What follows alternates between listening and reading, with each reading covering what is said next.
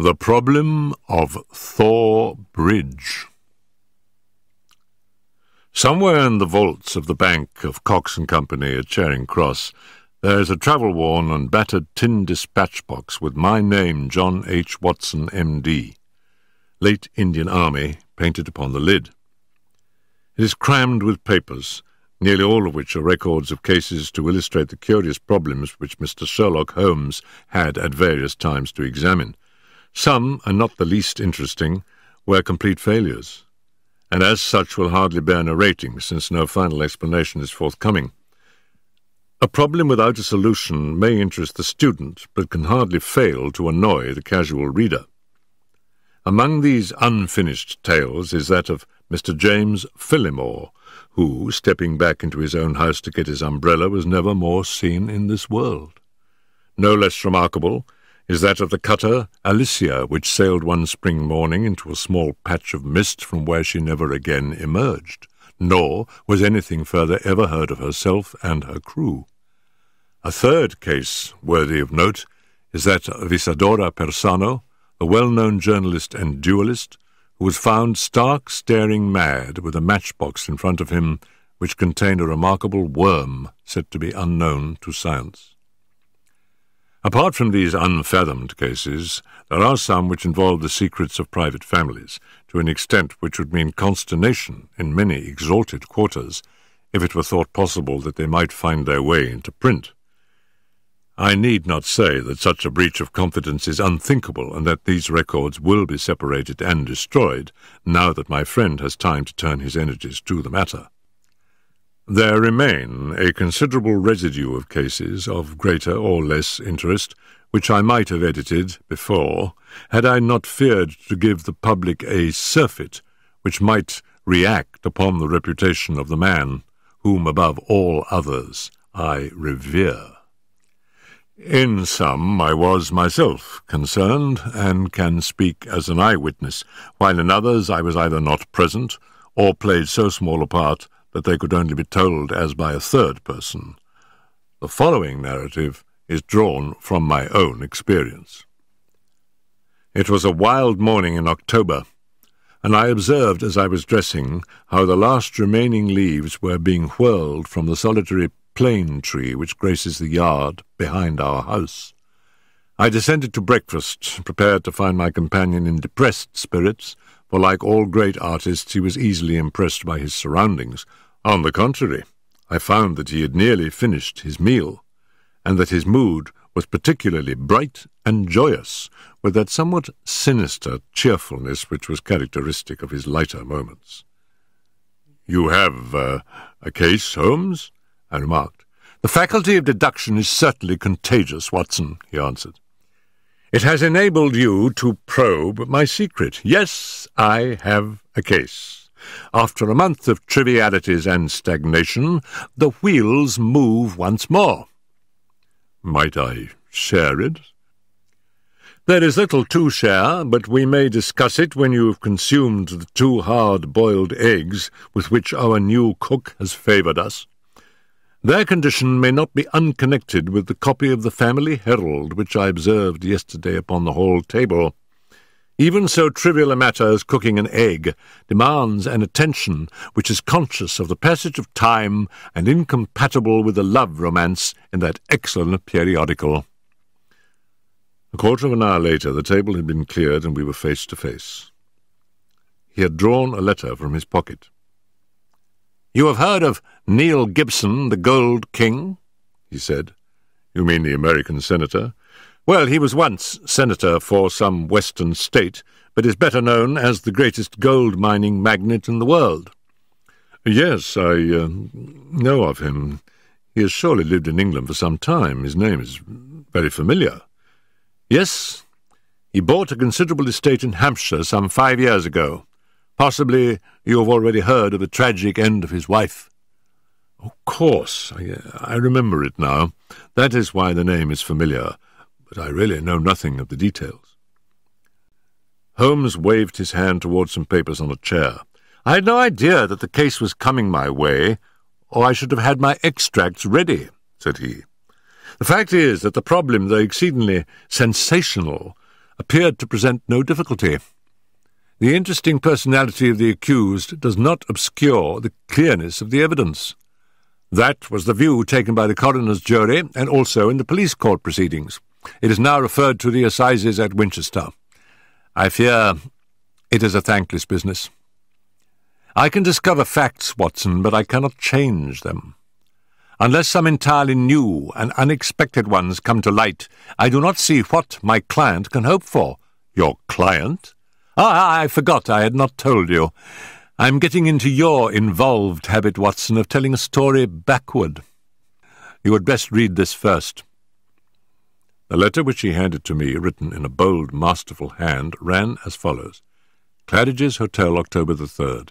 Dear Mr. Sherlock Holmes, I can't see the best woman God ever made go to her death without doing all that is possible to save her. I can't explain things. I can't even try to explain them, but I know beyond all doubt that Miss Dunbar is innocent. You know the facts. Who doesn't? It has been the gossip of the country, and never a voice raised for her. It's the damned injustice of it all that makes me crazy. That woman has a heart that wouldn't let her kill a fly.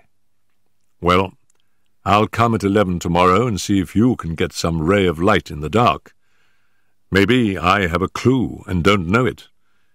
Anyhow, all I know and all I have and all I am are for your use if only you can save her.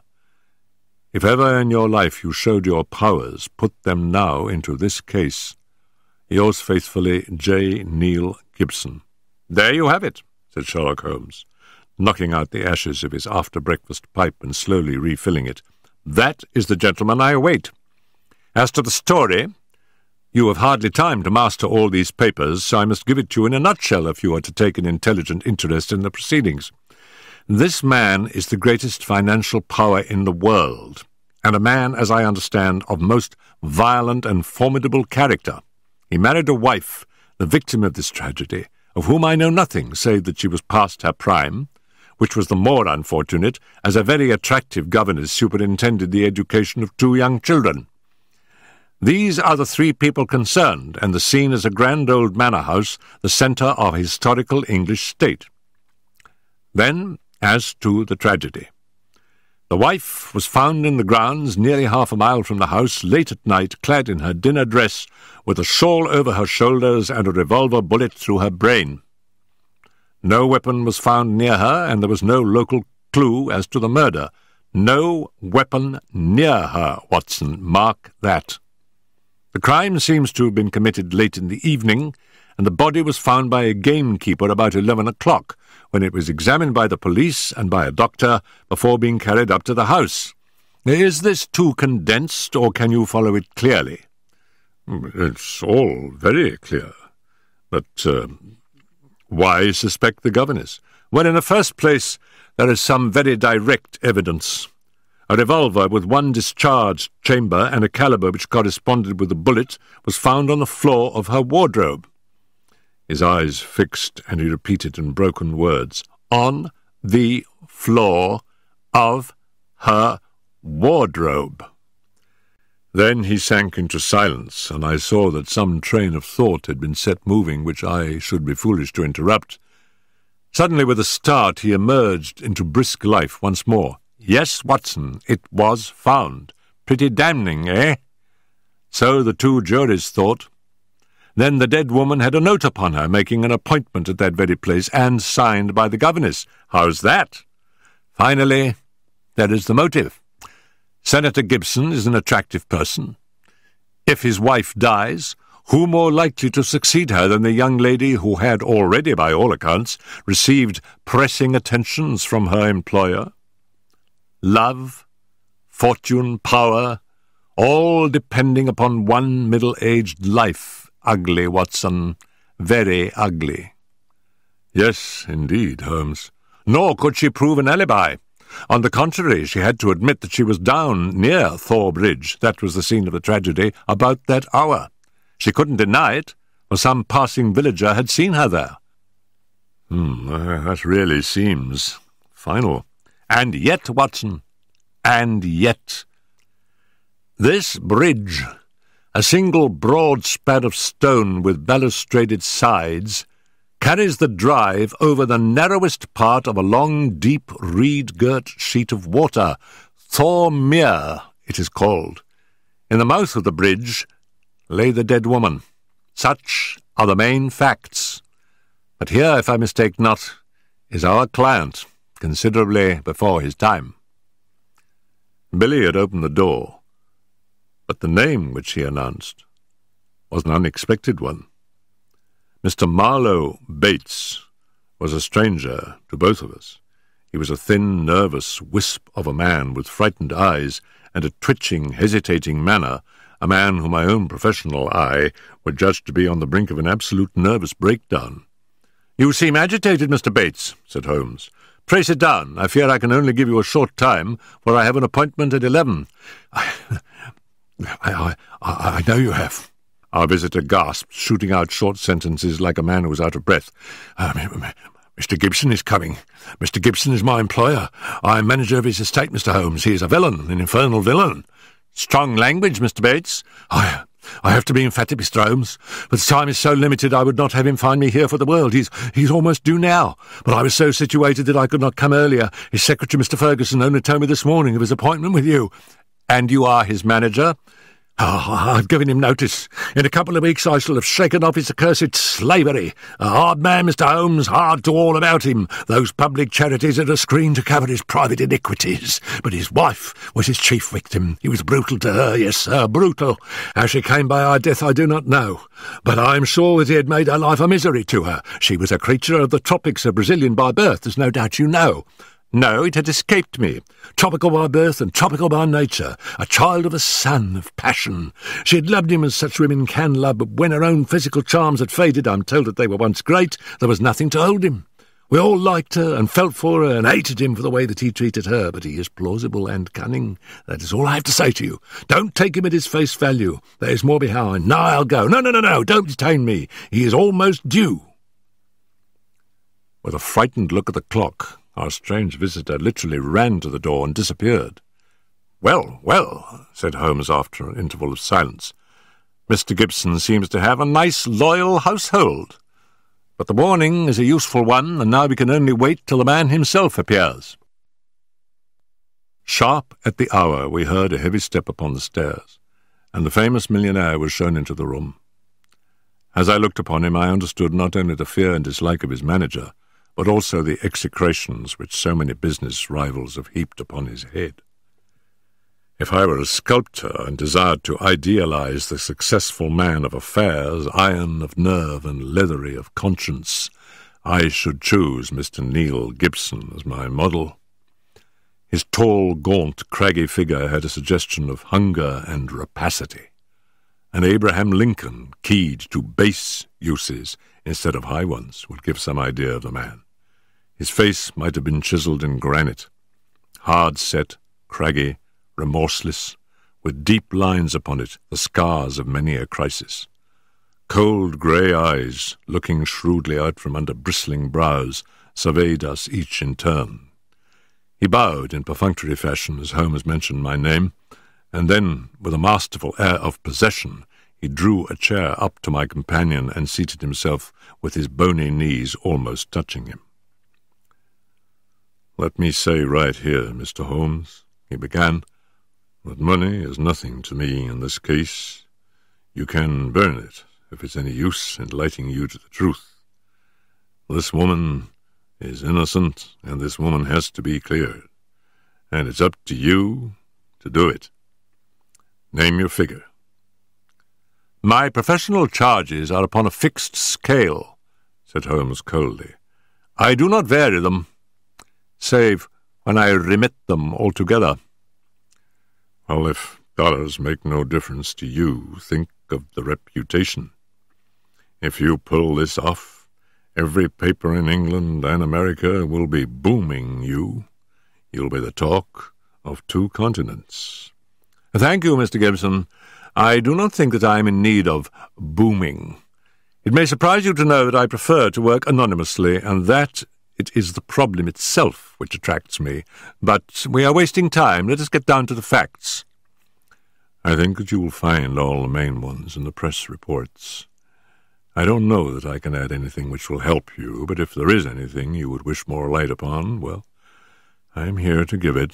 Well, there is just one point. What is it? What were the exact relations between you and Miss Dunbar? The Gold King gave a violent start and half rose from his chair. Then his massive calm came back to him. I suppose you are within your rights and may be doing your duty in asking such a question, Mr. Holmes. We will agree to suppose so, said Holmes. Then I can assure you that our relations were entirely and always those of an employer towards a young lady whom he never conversed with or ever saw, save when she was in the company of his children. Holmes rose from his chair.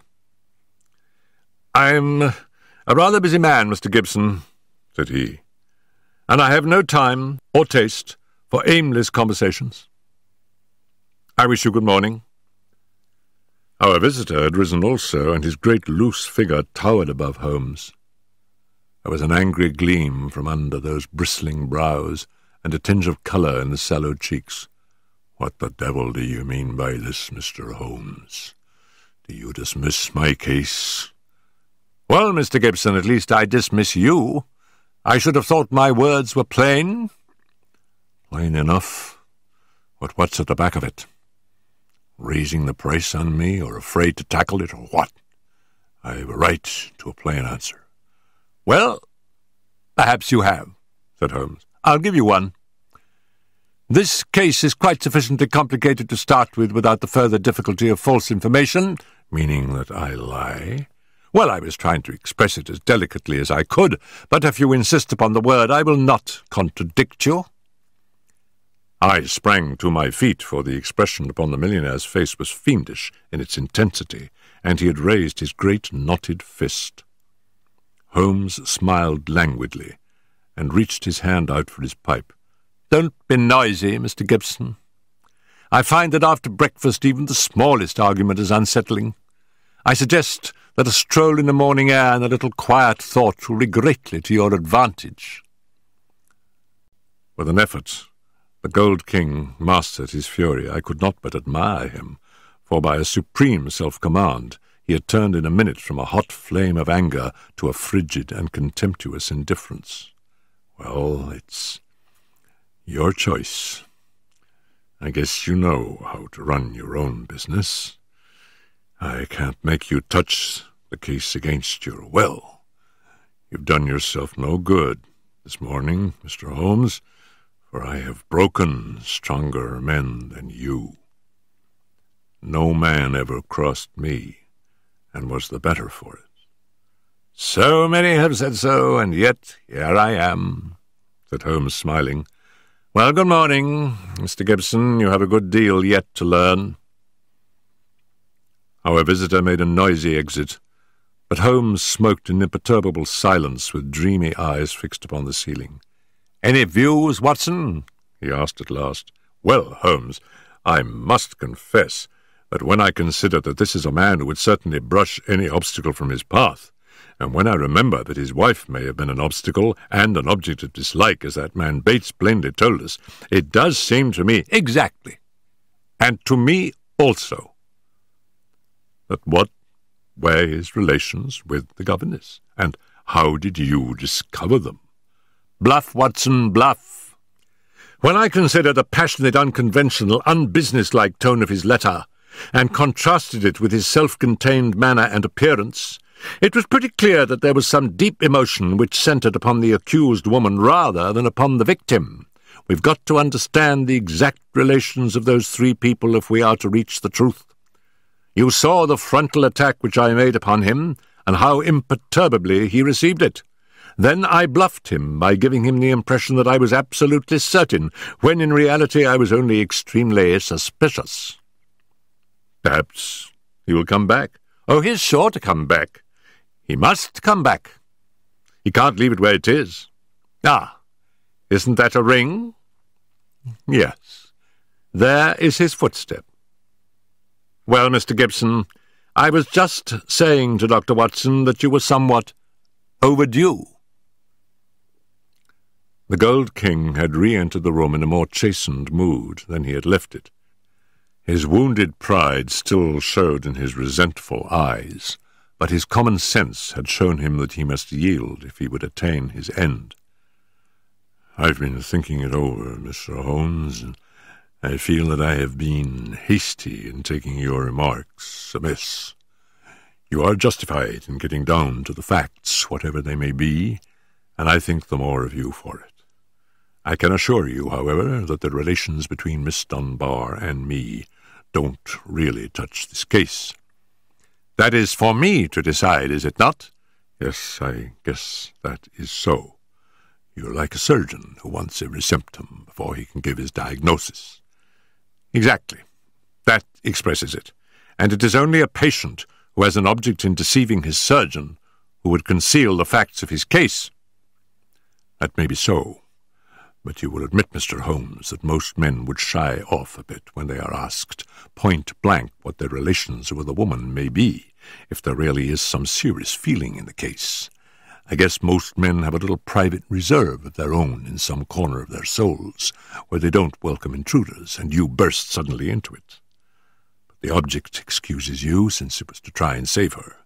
Well, the stakes are down, and the reserve open, and you can explore where you will. What is it you want?" "The truth." The Gold King paused for a moment as one who marshals his thoughts. His grim, deep-lined face had become even sadder and more grave. "I can give it to you in a very few words, Mr. Holmes," said he at last. "There are some things that are painful as well as difficult to say, so I won't go deeper than is needful. I met my wife when I was gold hunting in Brazil. Maria Pinto was the daughter of a government official at Manaus, and she was very beautiful. I was young and ardent in those days, but even now, as I look back with colder blood and a more critical eye, I can see that she was rare and wonderful in her beauty. It was a deep, rich nature, too, passionate, wholehearted, tropical, ill-balanced, very different from the American women whom I had known. Well, to make a long story short, I loved her, and I married her. It was only when the romance had passed, and had lingered for years, that I realized that we had nothing, absolutely nothing, in common. My love faded. If hers had faded also, it might have been easier. But you know the wonderful way of women. Do what I might, nothing could turn her from me. If I have been harsh to her, even brutal, as some have said, it has been because I knew that if I could kill her love, or if it turned to hate, it would be easier for both of us. But nothing changed her. She adored me in these English woods, as she had adored me 20 years ago on the banks of the Amazon. Do what I might, she was as devoted as ever. Then came Miss Grace Dunbar. She answered our advertisement and became governess to our 2 children. Perhaps you have seen her portrait in the papers. The whole world has proclaimed that she also is a very beautiful woman. Now, I make no pretense to be more moral than my neighbours, and I will admit to you that I could not live under the same roof with such a woman, and in daily contact with her, without feeling a passionate regard for her. Do you blame me, Mr. Holmes? I do not blame you for feeling it. I should blame you if you expressed it, since this young lady was in a sense under your protection. Well, maybe so, said the millionaire, though for a moment the reproof had brought the old angry gleam into his eyes. I am not pretending to be any better than I am. I guess all my life I have been a man that reached out his hand for what he wanted, and I never wanted anything more than the love and possession of that woman. I told her so. Oh, you did you? Holmes could look very formidable when he was moved. I said to her that if I could marry her, I would, but that it was out of my power. I said that money was no object, and that all I could do to make her happy and comfortable would be done. Very generous, I am sure, said Holmes with a sneer. See here, Mr. Holmes, I came to you on a question of evidence, not on a question of morals. I am not asking for your criticism. It is only for the young lady's sake that I touch your case at all, said Holmes sternly. I don't know that anything she's accused of is really worse than what you have yourself admitted, that you have tried to ruin a defenceless girl who was under your roof. Some of you rich men have to be taught that all the world cannot be bribed into condoning your offences. To my surprise, the Gold King took the reproof with equanimity. That is how I feel myself about it now. I thank God that my plans did not work out as I intended. She would have none of it, and she wanted to leave the house instantly. Why did she not? Well, in the first place, others were dependent upon her, and it was no light matter for her to let them all down by sacrificing her living. When I had sworn, as I did, that she should never be molested again, she consented to remain. But there was another reason. She knew the influence she had over me, and that it was stronger than any other influence in the world. She wanted to use it for good. How? Well, she knew something of my affairs. They are large, Mr. Holmes, large beyond the belief of an ordinary man. I can make or break, and it is usually break. It wasn't individuals only, it was communities, cities, even nations. Business is a hard game, and the weak go to the wall. I played the game for all it was worth. I never squealed myself, and I never cared if the other fellow squealed. But she saw it different. I guess she was right. She believed and said that a fortune for one man that was more than he needed should not be built on 10,000 ruined men who were left without the means of life. That was how she saw it, and I guess she could see past the dollars to something that was more lasting. She found that I listened to what she said, and she believed she was serving the world by influencing my actions, so she stayed, and then this came along. Can you throw any light upon that? The Gold King paused for a minute or more, his head sunk in his hands, lost in deep thought. It's very black against her, I can't deny that. And women lead an inward life and may do things beyond the judgment of a man. At first, I was so rattled and taken aback that I was ready to think she had been led away in some extraordinary fashion that was clean against her usual nature. One explanation came into my head. I give it to you, Mr. Holmes, for what it is worth. There is no doubt that my wife was bitterly jealous. There is a soul jealousy that can be as frantic as any body jealousy, and though my wife had no cause, and I think she understood this, for the latter, she was aware that this English girl exerted an influence upon my mind and my acts that she herself never had. It was an influence for good, but that did not mend the matter. She was crazy with hatred, and the heat of the Amazon was always in her blood. She might have planned to murder Miss Dunbar, or, we will say, to threaten her with a gun, and so frighten her into leaving us. Then there might have been a scuffle, and the gun gone off and shot the woman who held it. That possibility had already occurred to me, said Holmes. Indeed, it is the only obvious alternative to deliberate murder. But she utterly denies it. Well, that is not final, is it? One can understand that a woman placed in so awful a position might hurry home, still in her bewilderment, holding the revolver. She might even throw it down among her clothes, hardly knowing what she was doing, and when it was found she might try to lie her way out by a total denial, since all explanation was impossible. What is against such a supposition? Miss Dunbar herself. Well, perhaps. Holmes looked at his watch. I have no doubt we can get the necessary permits this morning and reach Winchester by the evening train. When I have seen this young lady, it is very possible that I may be of more use to you in the matter, though I cannot promise that my conclusions will necessarily be such as you desire. End of Disc 2. Disc 3. There was some delay in the official pass, and instead of reaching Winchester that day, we went down to Thor Place, the Hampshire estate of Mr. Neil Gibson. He did not accompany us himself, but we had the address of Sergeant Coventry of the local police, who had first examined into the affair. He was a tall, thin, cadaverous man, with a secretive and mysterious manner which conveyed the idea that he knew or suspected a very great deal more than he dared say. He had a trick, too, of suddenly sinking his voice to a whisper, as if he had come upon something of vital importance, though the information was usually commonplace enough. Behind these tricks of manner, he soon showed himself to be a decent, honest fellow, who was not too proud to admit that he was out of his depth and would welcome any help. "Anyhow, I'd rather have you than Scotland Yard, Mr. Holmes," said he. "If the Yard gets called into a case, then the local loses all credit for success and may be blamed for failure. Now, you play straight, so I've heard." "I need not appear in the matter at all," said Holmes, to the evident relief of our melancholy acquaintance. "If I can clear it up, I don't ask to have my name mentioned." "Well, it's very handsome of you, I'm sure. And your friend Dr. Watson can be trusted, I know.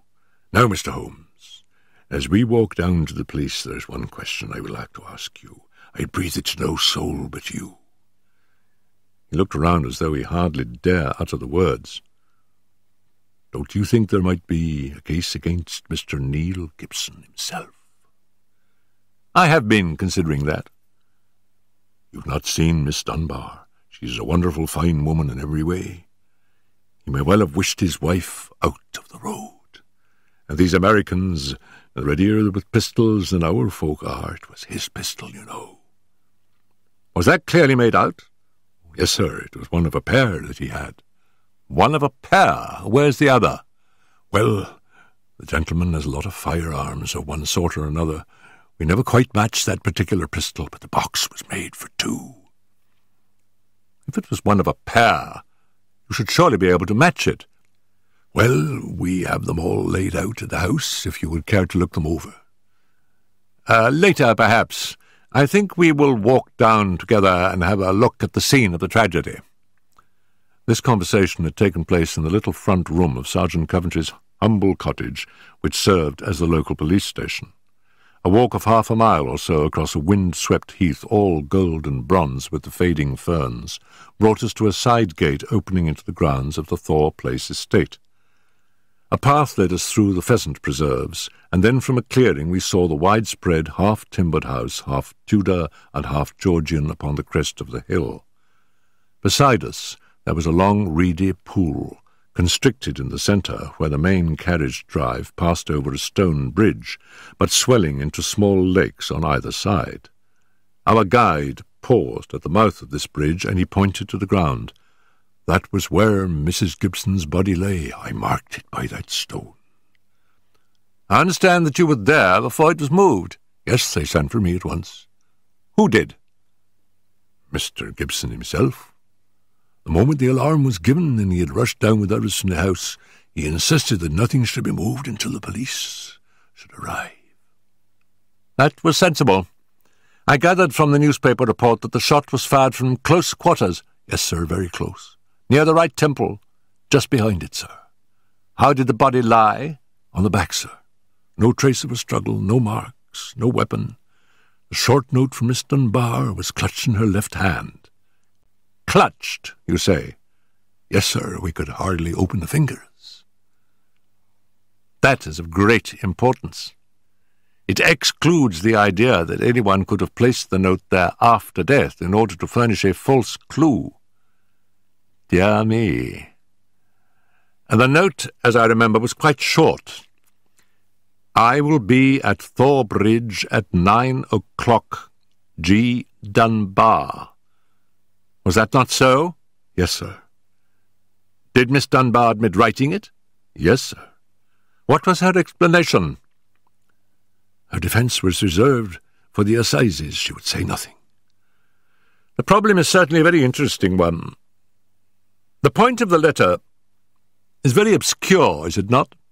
"Well, sir," said the guide, "it seemed, if I may be so bold as to say so, the only really clear point in the whole case." Holmes shook his head. "Granting that the letter is genuine and was really written, it was certainly received some time before, say 1 hour or 2. Why then was this lady still clasping it in her left hand? Why should she carry it so carefully? She did not need to refer to it in the interview. Does it not seem remarkable?" "Well, sir, as you put it, perhaps it does." "I think I should like to sit quietly for a few minutes and think it out." He seated himself upon the stone ledge of the bridge, and I could see his quick grey eyes darting their questioning glances in every direction. Suddenly, he sprang up again and ran across to the opposite parapet, whipped his lens from his pocket and began to examine the stonework. "This is curious," said he. "Yes, sir, we saw the chip on the ledge. I expect it's been done by some passer-by." The stonework was grey, but at this one point it showed white for a space not larger than a sixpence. When examined closely, one could see that the surface was chipped, as by a sharp blow. "Took some violence to do that," said Holmes thoughtfully. With his cane he struck the ledge several times without leaving a mark. "Yes, it was a hard knock. In a curious place, too. It was not from above, but from below, for you see that it is on the lower edge of the parapet." "But it is at least 15 feet from the body." "Yes, it is 15 feet from the body. It may have nothing to do with the matter, but it is a point worth noting. I do not think that we have anything more to learn here. There were no footsteps, you say?" "The ground was iron hard, sir. There were no traces at all." "Then we can go. We will go up to the house first and look over these weapons of which you speak. Then we shall get on to Winchester, for I should desire to see Miss Dunbar before we go farther." Mr. Neil Gibson had not returned from town, but we saw in the house the neurotic Mr. Bates, who had called upon us in the morning. He showed us, with a sinister relish, the formidable array of firearms of various shapes and sizes, which his employer had accumulated in the course of an adventurous life. "Mr. Gibson has his enemies, as anyone would expect who knew him and his methods," said he. "He sleeps with a loaded revolver in the drawer beside his bed. He is a man of violence, sir, and there are times when all of us are afraid of him. I'm sure that the poor lady who was past was often terrified." "Did you ever witness physical violence towards her?" "No, I cannot say that, but I've heard words which were nearly as bad, words of cold, cutting contempt, even before the servants." "Our millionaire does not seem to shine in private life," remarked Holmes as we made our way to the station. "Well, Watson, we have come on a good many facts, some of them new ones, and yet I seem some way from my conclusion. In spite of the very evident dislike which Mr. Bates has to his employer, I gather from him that when the alarm came he was undoubtedly in his library. Dinner was over at 8:30 and all was normal up to then. It is true that the alarm was somewhat late in the evening, but the tragedy certainly occurred about the hour named in the note. There is no evidence at all that Mr. Gibson had been out of doors since his return from town at 5 o'clock. On the other hand, Miss Dunbar, as I understand it, admits that she had made an appointment to meet Mrs. Gibson at the bridge. Beyond this she would say nothing, as her lawyer had advised her to reserve her defence. We have several very vital questions to ask that young lady, and my mind will not be easy until we have seen her. I must confess that the case would seem to be very black against her, if it were not for one thing." "And what is that, Holmes?" "The finding of the pistol in her wardrobe." "Dear me, Holmes," I cried. "That seemed to me the most damning incident of all." "Not so, Watson. It had struck me, even at my first perfunctory reading, as very strange, and now that I'm in closer touch with the case, it is my only firm ground for hope. We must look for consistency. Where there is a want of it, we must suspect deception."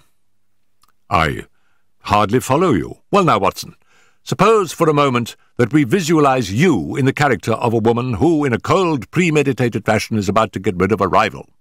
You have planned it. A note has been written. The victim has come. You have your weapon.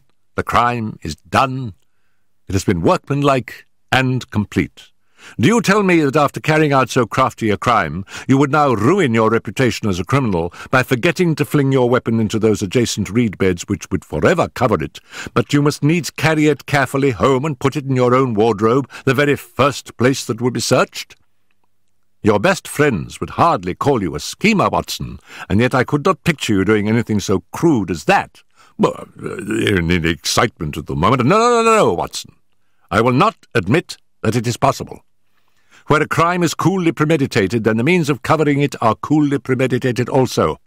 I hope, therefore, that we are in the presence of a serious misconception."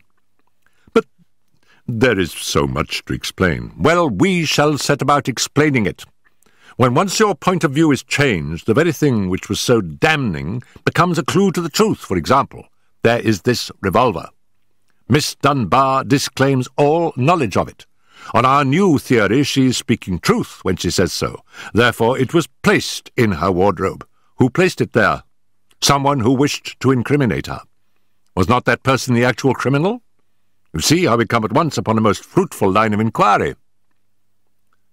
We were compelled to spend the night at Winchester, as the formalities had not yet been completed. But next morning, in the company of Mr. Joyce Cummings, the rising barrister who was entrusted with the defence, we were allowed to see the young lady in her cell. I had expected from all that we had heard to see a beautiful woman, but I can never forget the effect which Miss Dunbar produced upon me. It was no wonder that even the masterful millionaire had found in her something more powerful than himself, something which could control and guide him. One felt, too, as one looked at the strong, clear-cut, and yet sensitive face, that even should she be capable of some impetuous deed, none the less there was an innate nobility of character which would make her influence always for the good.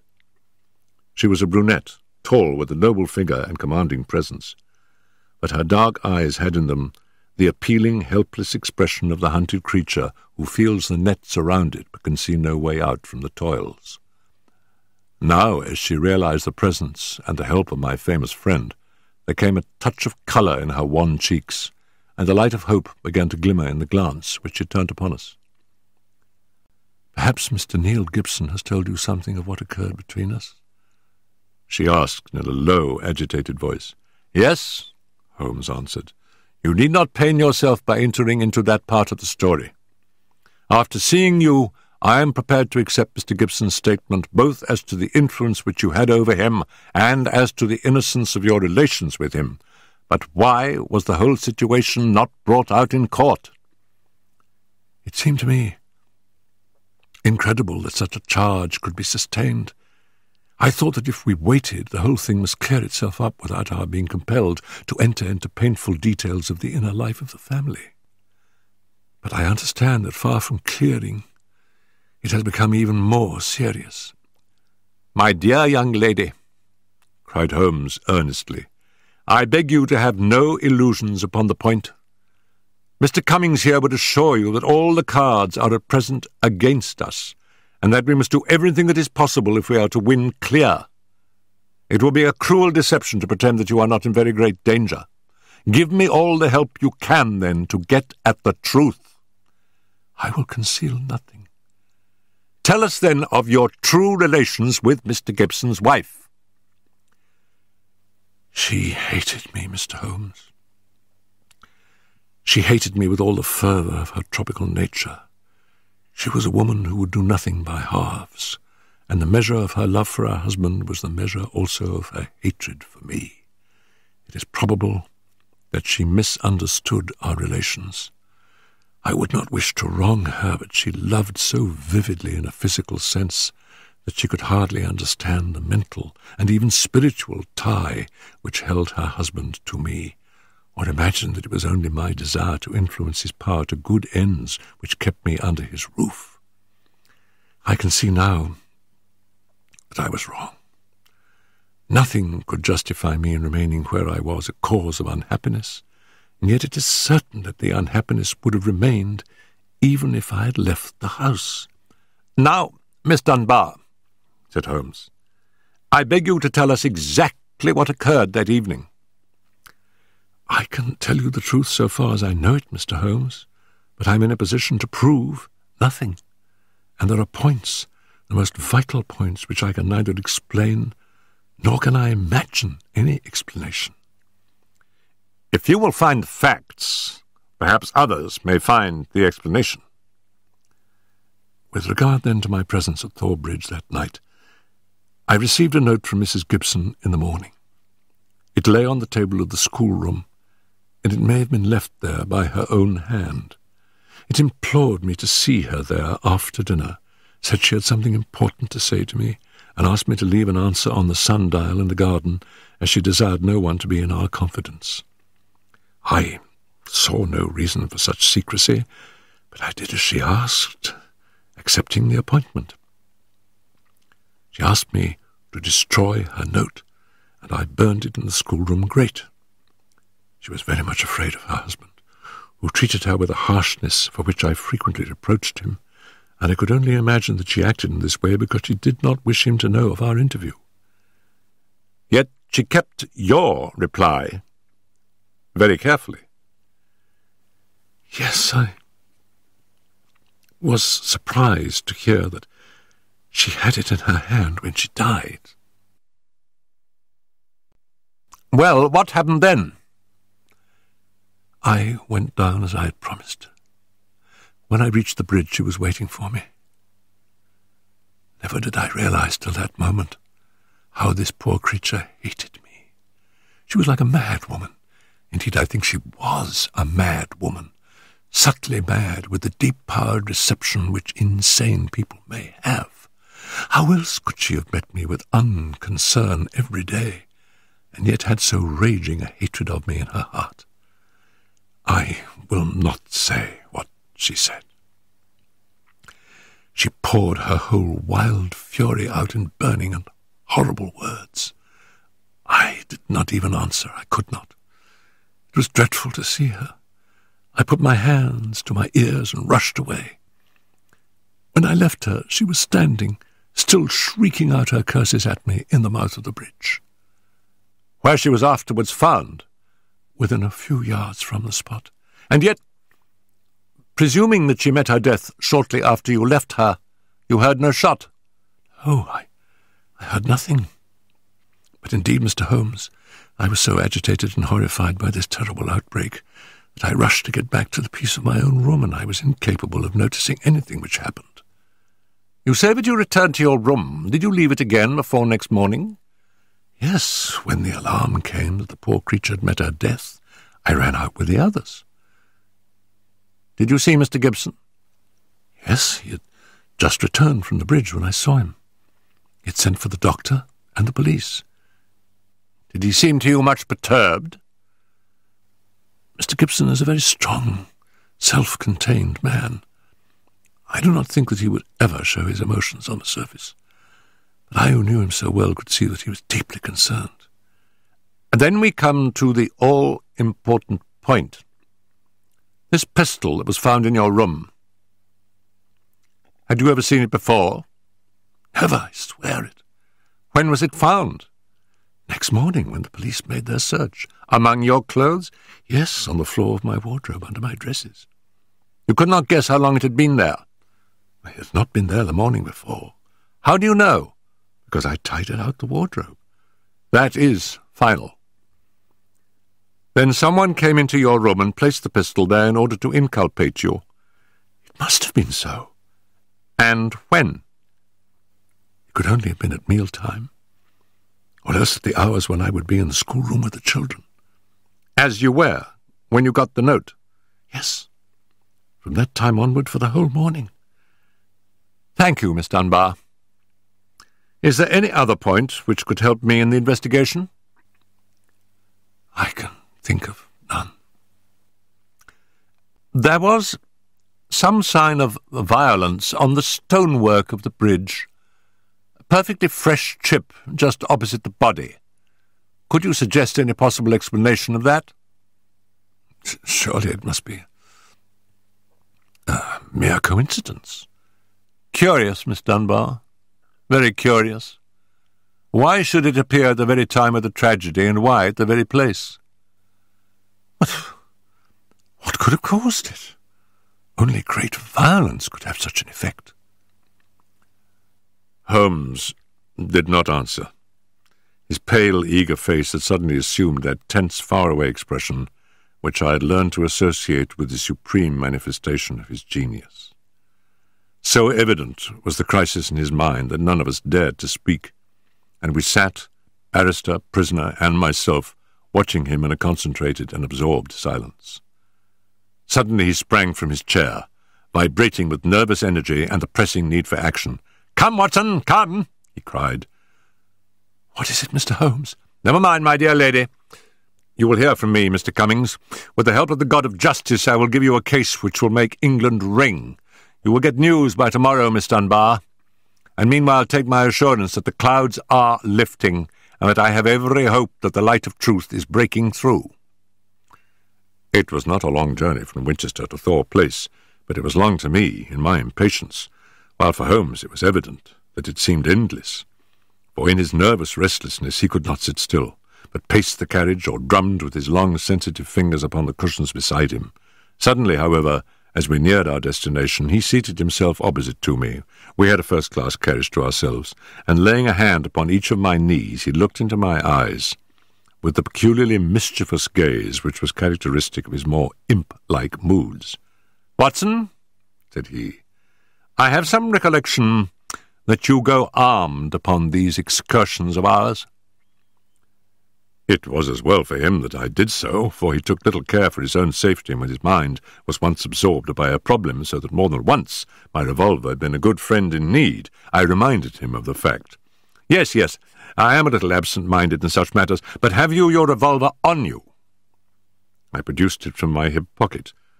A short, handy, but very serviceable little weapon. He undid the catch, shook out the cartridges, and examined it with care. "It's heavy, remarkably heavy," said he. "Yes, it is a solid bit of work." He mused over it for a minute. "You know, Watson," said he, "I believe your revolver is going to have a very intimate connection with the mystery which we are investigating." "My dear Holmes, you are joking." "No, Watson, I'm very serious. There is a test before us. If the test comes off, all will be clear, and the test will depend upon the conduct of this little weapon. 1 cartridge out. Now we will replace the other 5 and put on the safety catch. So, that increases the weight and makes it a better reproduction." I had no glimmer of what was in his mind, nor did he enlighten me, but sat lost in thought until we pulled up in the little Hampshire station.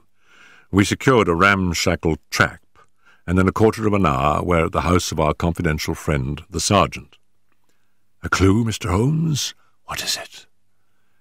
"It all depends upon the behaviour of Dr. Watson's revolver," said my friend. "Here it is. Now, officer, can you give me 10 yards of string?"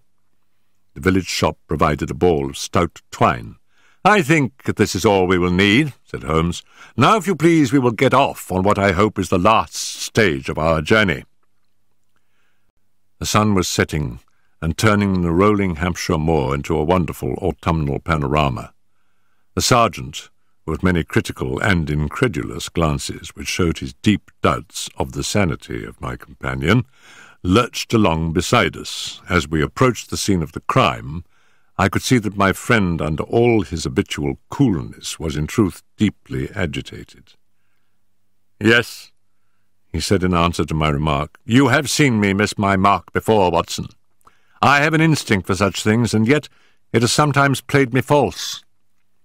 It seemed a certainty when first it flashed across my mind in the cell at Winchester, but one drawback of an active mind is one can always conceive alternative explanations which would make our scent a false one.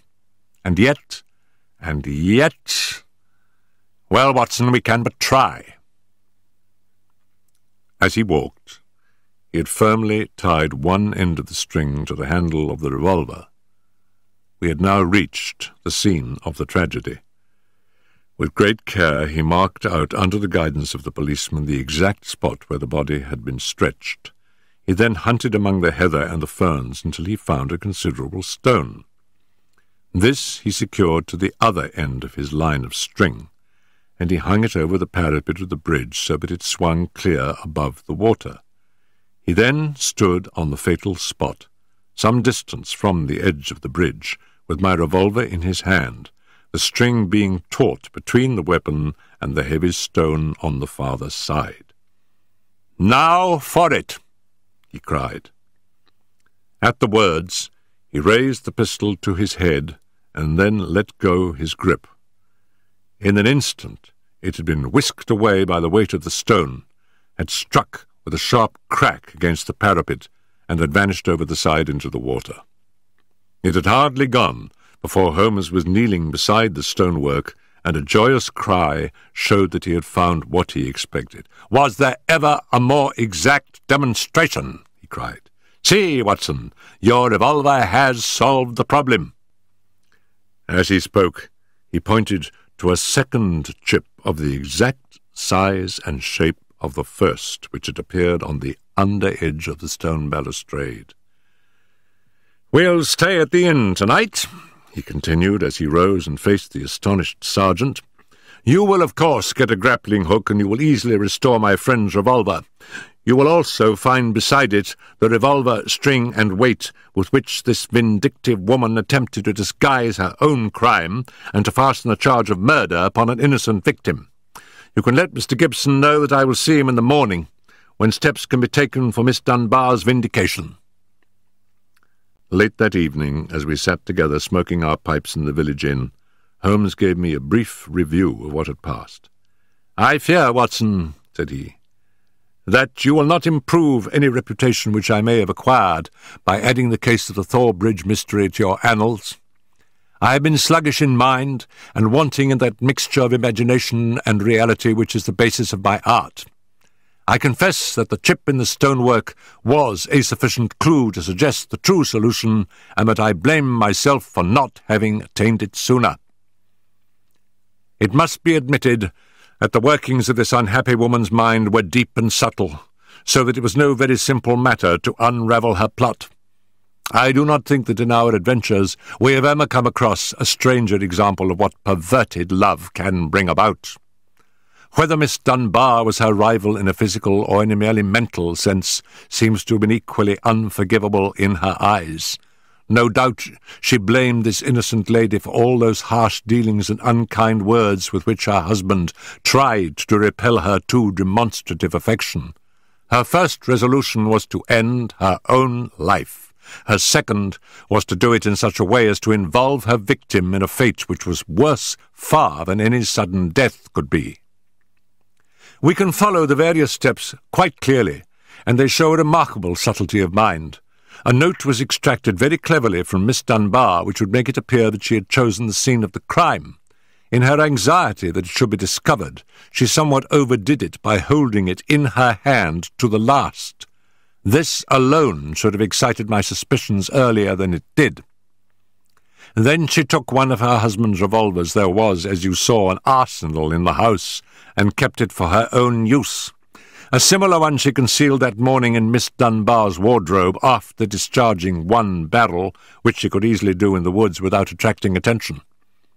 She then went down to the bridge where she had contrived this exceedingly ingenious method for getting rid of her weapon. When Miss Dunbar appeared, she used her last breath in pouring out her hatred, and then when she was out of hearing carried out her terrible purpose. Every link is now in its place, and the chain is complete. The papers may ask why the mere was not dragged in the first instance, but it is easy to be wise after the event, and in any case the expanse of a reed-filled lake is no easy matter to drag unless you have a clear perception of what you are looking for and where.